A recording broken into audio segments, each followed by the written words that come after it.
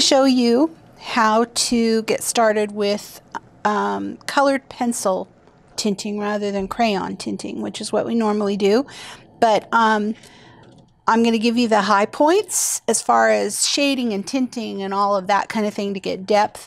I'll let you go to the crayon tinting tutorial because it's the same information. It's just we're using a different medium. This is what I'm going to use in my patterns, are the Prismacolor Premier colored pencils.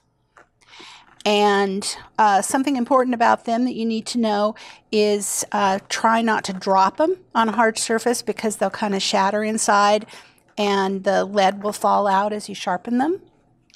Another thing is that they should be sharpened with a pencil sharpener, a hand pencil sharpener, rather than an electric one or a rotary one. It's just gentler on them because their lead isn't like a pencil lead. It's much softer. The same Fun Tack mounting putty that we use to take off crayon off the fabric, we'll use for the pencil too.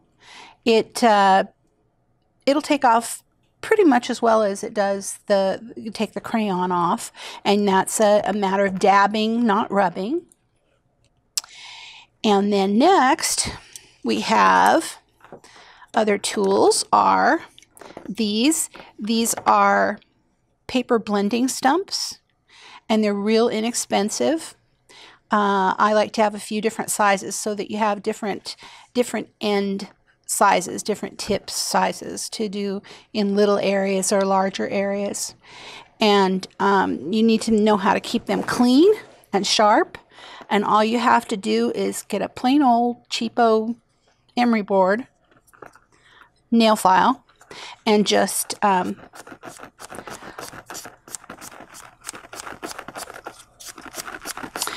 file the remnants of whatever color you have on there off, or sharpen them, or delving in if you need to. It cleans them right up, but you do want to work at it a little more than that so you get all the color off. I shouldn't have done that on top of there, but I did. And our next tools are for this is the medium that I'm going to be using. It's Jacquard Textile Colorless Extender. What it is Jacquard Textile Paint Colorless Extender. And these are the size paint brushes that I like to use. It's not very often that you have a huge just open area, but this is a size 12 sable flat watercolor brush. And this is the one that I use most often. And it's just kind of really all-purpose because you can do large areas with it. It's a size 6 sable watercolor brush, and it's flat. It's got this nice flat little straight across end on it, which really comes in handy rather than a pointy one. And you have the ability to do little tiny skinny areas and wider areas. All right, let's get started.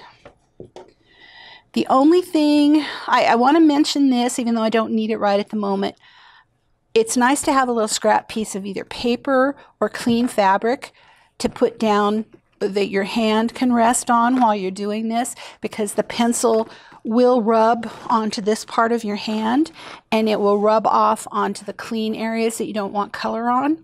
So it's nice to have something there that you can use as kind of a mask just to keep your hand on while you're working. But I'm not really going to need it for right now.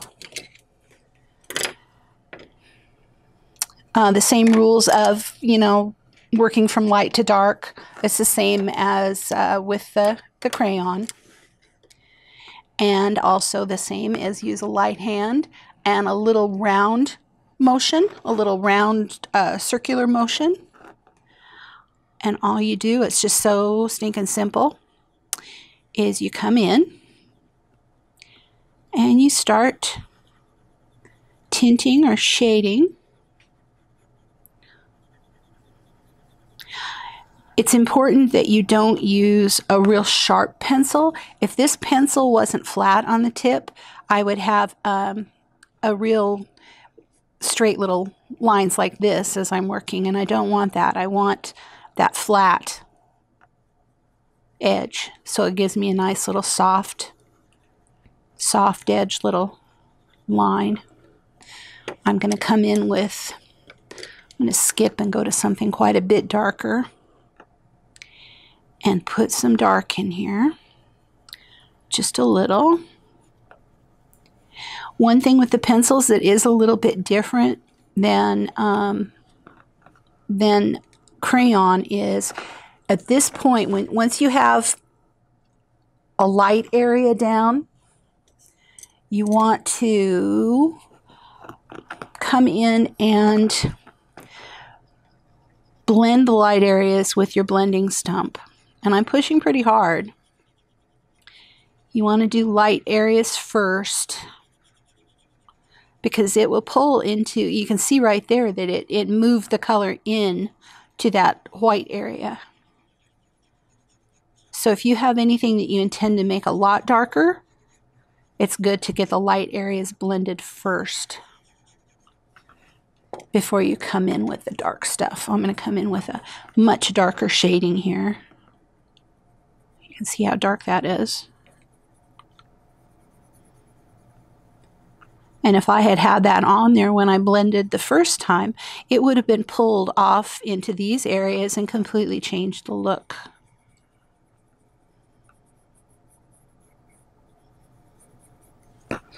So now I can come in and blend that. And you can see that it gets pulled into the other areas. So you want to be careful of where you're actually pushing that color around to.